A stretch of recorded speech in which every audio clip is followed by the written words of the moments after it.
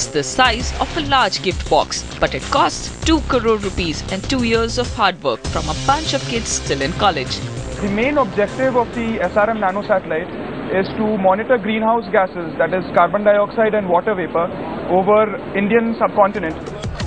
ISRO will launch the satellite around July this year. After AnuSat and StatSat, it's the third student satellite to go up in the air. This chip that we're using for communication in a satellite is a chip that is normally used in the mobile phones that we use in our daily life. Now, apart from this, we are using some flash drives.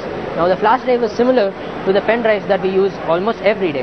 Now, this is being used to check if it works in the radiative environment. Tiny student satellites are a cheap, quick way of testing new ideas. For example, this satellite uses magnets, not motors, to control its space flight. We actually control the satellite without motors using copper coils situated on all the 3 sides of the satellite, and we send electricity, fast electricity through the coil, which generates a magnetic field, and as the earth is already magnetized, the satellite tries to align itself in the way we want to. The RSM project employed 54 students, but only 4 of them are women. M. Loganathan, a retired ISRO scientist who taught these students, says lack of industry support was a big problem.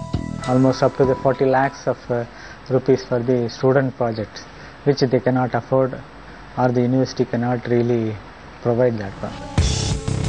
But don't students have to be geniuses to make a complex satellite? If he knows Newton's law and Kepler's laws, he understands the space. With Jaiman Joseph in Chennai, in New Delhi, I'm Rati Chaudhary.